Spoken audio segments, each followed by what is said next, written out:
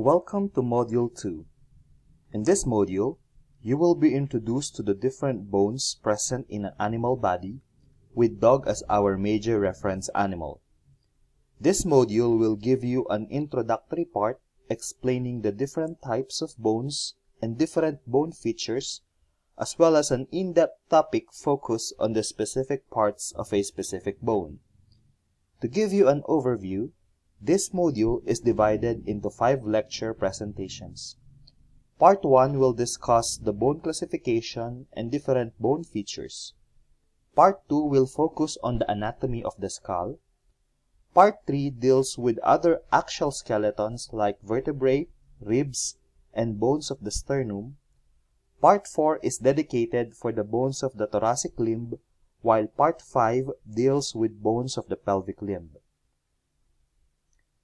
At the end of this module, you should be able to identify the different types of bone based on their location, recognize bony features based on their appearances, identify the bones of the axial skeleton, and finally, identify the bones of the appendicular skeleton.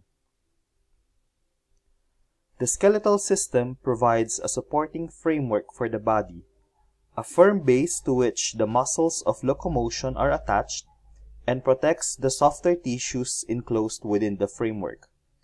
The skeleton can be considered to be made up of 3 parts.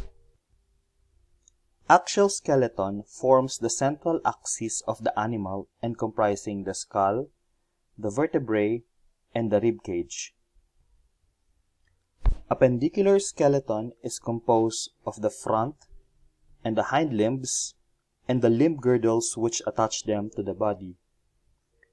Splanchnic skeleton is found within the soft tissues. In the case of the dog, it is the os penis or the baculum. Specifically, the functions of the skeletal system are for support, as it acts as an internal scaffold upon which the body is built; locomotion, as it provides attachment for muscles which operate a system of levers. It is also responsible for the protection of underlying soft parts of the body, and it acts as a storage for essential minerals like calcium and phosphate. Likewise, it is considered as a hematopoietic tissue forming from the bone marrow manufacturers of the blood cells. In total, there are 321 bones present in dogs. The table summarizes the average count per segment of the skeletal system. Note that this is just an average count. The number can vary, especially at the vertebral column. Bones can be classified based on their general shape. Long bones are proportionally longer than they are wide.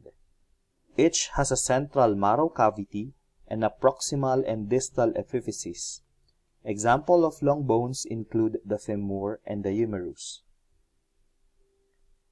Short bones are about as long as they are wide, and each has only one growth center. Examples of short bones are the carpals and tarsals. Flat bones are relatively thin, designed for the protection of organs like brain and for muscle attachment in the case of scapula and pelvis. They have 2 plates of compact bone with a spongy bone in between. These bones have no marrow cavity but have a small irregular marrow spaces. The flat bones of the cranium consist of outer and inner tables of compact bone and an intermediate uniting spongy bone called diploe. Irregular bones are all the irregularly shaped bones such as the vertebrae and some skull bones. They are primarily for support and ligament attachment. Other minor classification include the pneumatic bone, aberrant long bone, and the sesamoid bone. Pneumatic bones are bones with air spaces in them. This include certain bones of the bird. However, these bones are absent in dogs. Some literatures considered ribs with a separate classification. Thus, they are classified as aberrant long bones. Sesamoid bones look like sesame seeds.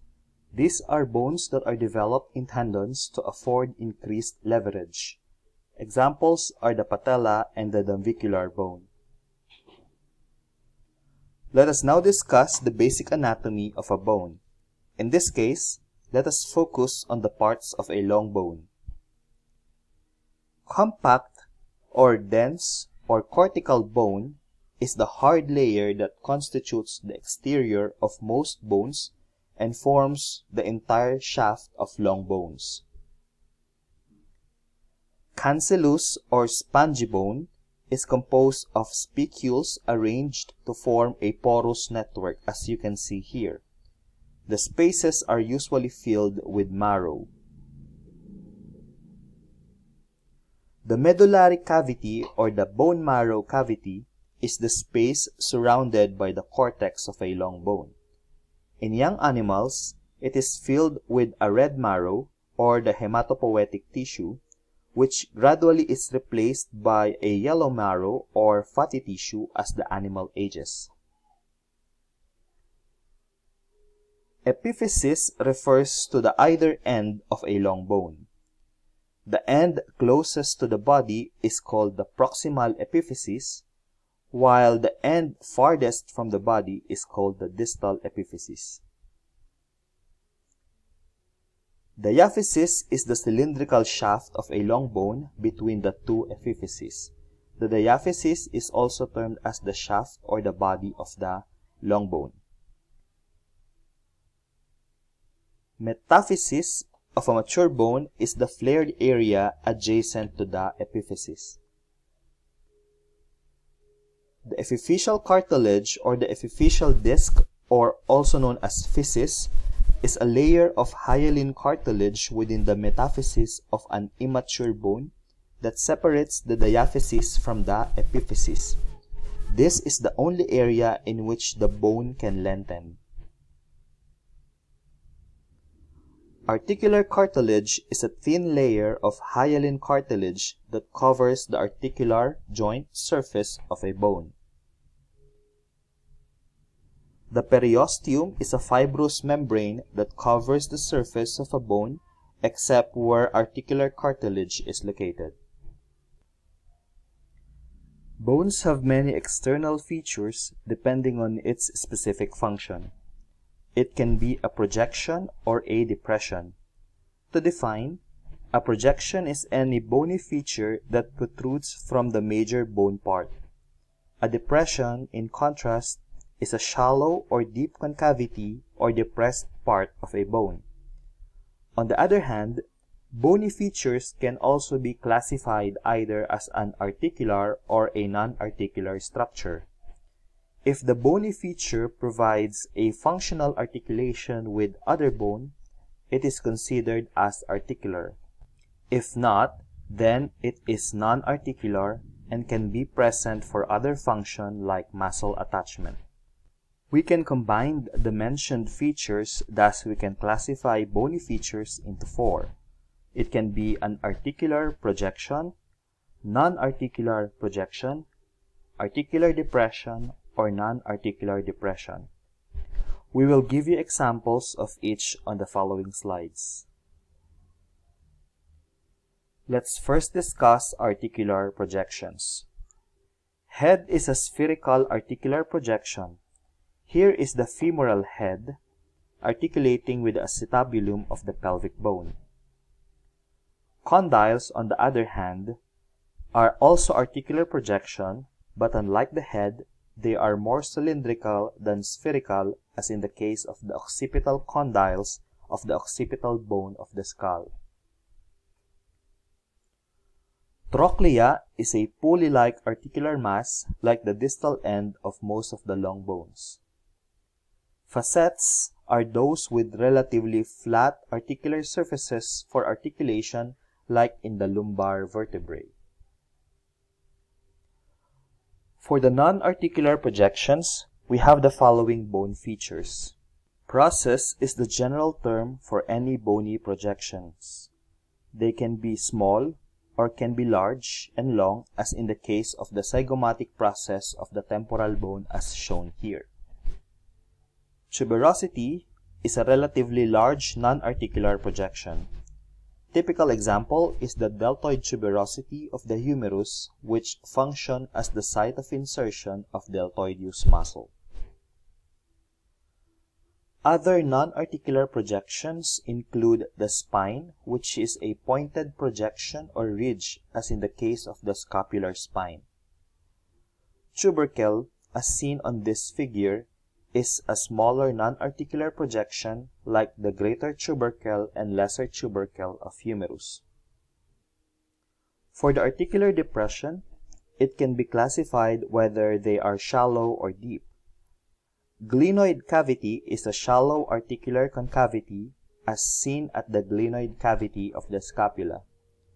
On the other hand, if the concavity is deep, the term used is cotyloid, as in the case of the acetabulum of the os coxae as shown here.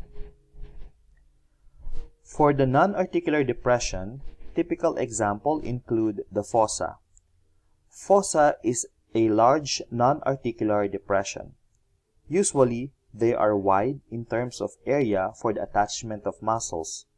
Shown here are the supra and the infraspinous fossae of the scapula. On the second figure, we can see a circumscribed hole in a bone. This is termed as foramen. There are many foramina in the body. As shown here is the largest foramen in the skull, which is the foramen magnum. If we connect series of foramina, as in the case of the vertebral foramen, they can form a canal, thus termed the vertebral canal. For your convenience, here is a summary of the bony features together with their basic description. This is also present at the modules provided. This ends the Part 1 lecture of this module. I hope you are now familiar with the basic anatomy of bones and its external features. You may now proceed to Part 2 of Module 2, which is focused on the anatomy of the skull.